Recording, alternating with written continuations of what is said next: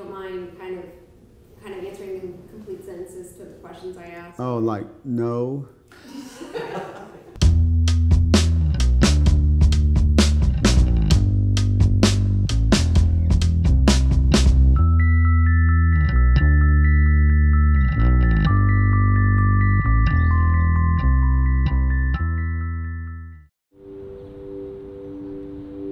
No student should be afraid to go to school.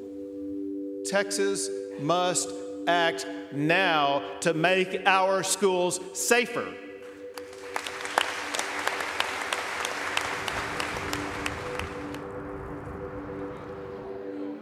It really is a fear. Like whether it's like noticeable or not, like we're all afraid to go to school.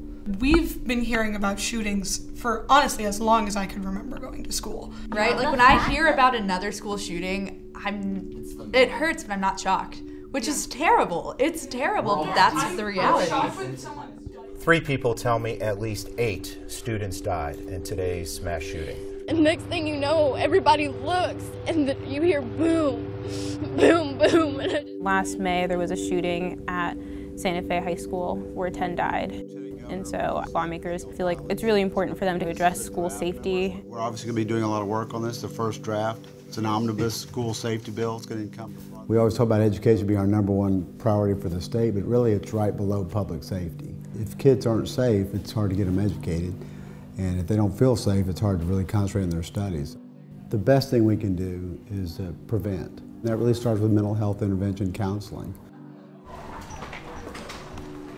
Like a number 2 with cheese, please. How are you, bro? Here at Westwood, we're fortunate that we have a crisis counselor that is on staff. It is far from enough to really serve our whole community the way it should be served. So, yeah, legislatively, I think that would be another wonderful ask.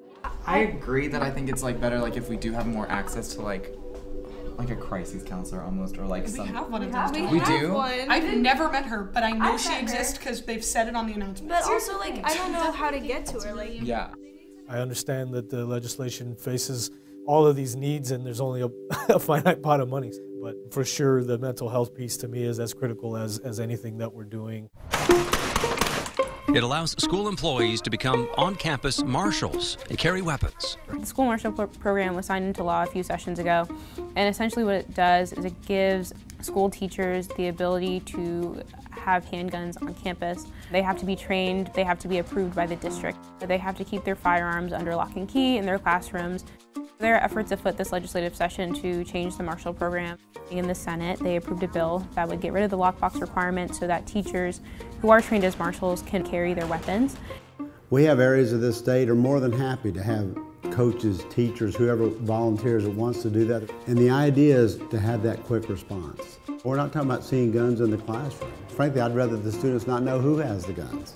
The idea that somebody may be there with a gun makes them think a little bit more about what they're going to do.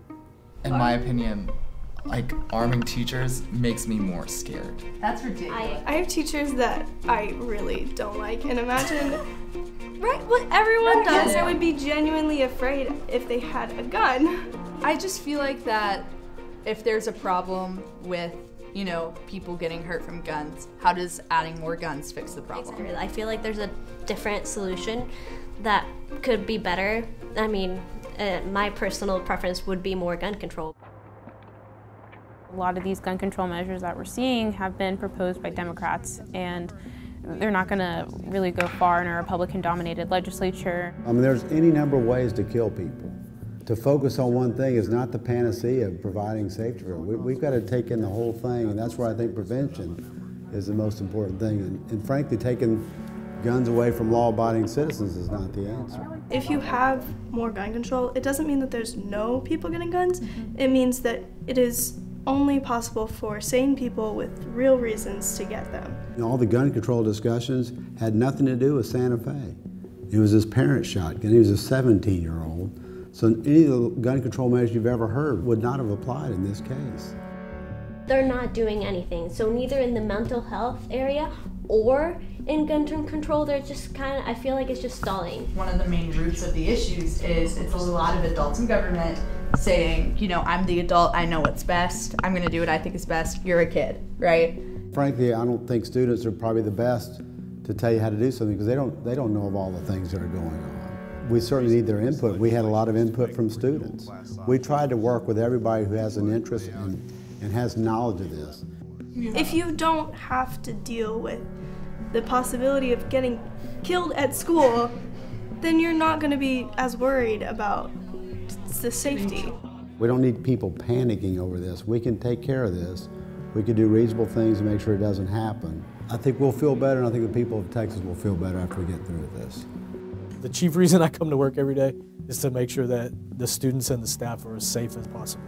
And I'm appreciative that the lawmakers are making our students' safety a priority. When you're elected as legislator of Texas, your first duty is to serve the people, especially the youth and the students.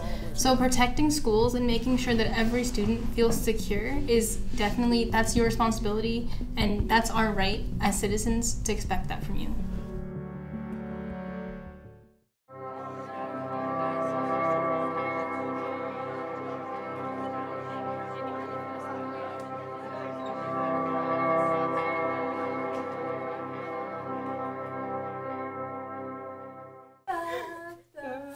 Da da da. Da da da da da da da.